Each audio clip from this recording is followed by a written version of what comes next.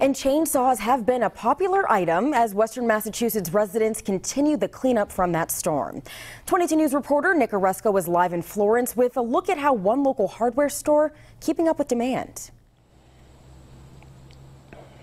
Many people out today buying chainsaws for this exact reason right here. Many trees still down across Western Massachusetts, like this one behind me on Garfield Avenue here in Florence, which hit a two-story home last night because of the storm.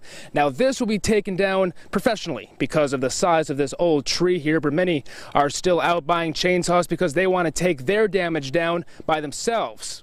So today we visited a popular spot in Northampton, Foster Farrer.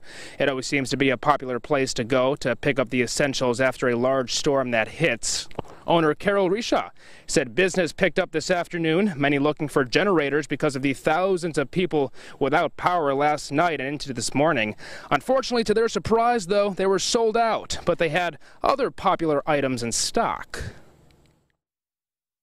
We have the bull bag, which is really nice for debris, and they just come and take it away and you're good. We do not have any generators, which has been some of our calls. So most of the power outages from yesterday's storm was in Berkshire County thanks to the combination of strong winds and heavy rain. Both Otis and Beckett saw most of the outages with upwards of 500 Eversource customers without power. Springfield, Agawam, and East Hampton also saw high outages as well.